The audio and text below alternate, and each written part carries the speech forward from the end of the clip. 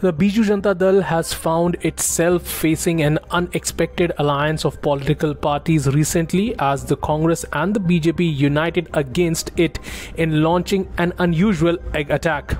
After BJP supporters hurled egg at the convoy of Odisha Chief Minister Naveen Patnaik in Puri on Wednesday, Congress supporters targeted BJD MP Aparajita Sarangi in the same manner in Bhubaneswar on Thursday. Earlier on Sunday, activists of BJD, the student wing of the ruling BJD, hurled eggs at Union Minister Bhubaneswar Tudu's convoy in Kendrapada as a protest against the rise in fuel prices.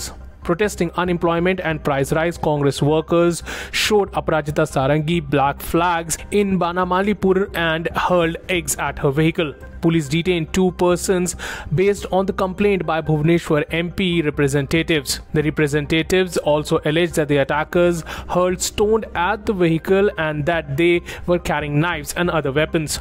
Meanwhile, supporters of the ruling BJD and the opposition BJP had a heated exchange at the foundation laying ceremony of the new railway station building in Balasore. The argument broke out over claims of credit for the project, while the BJP workers raised slogans praising Prime Minister Narendra Modi. BJD workers hailed CM Patnaik.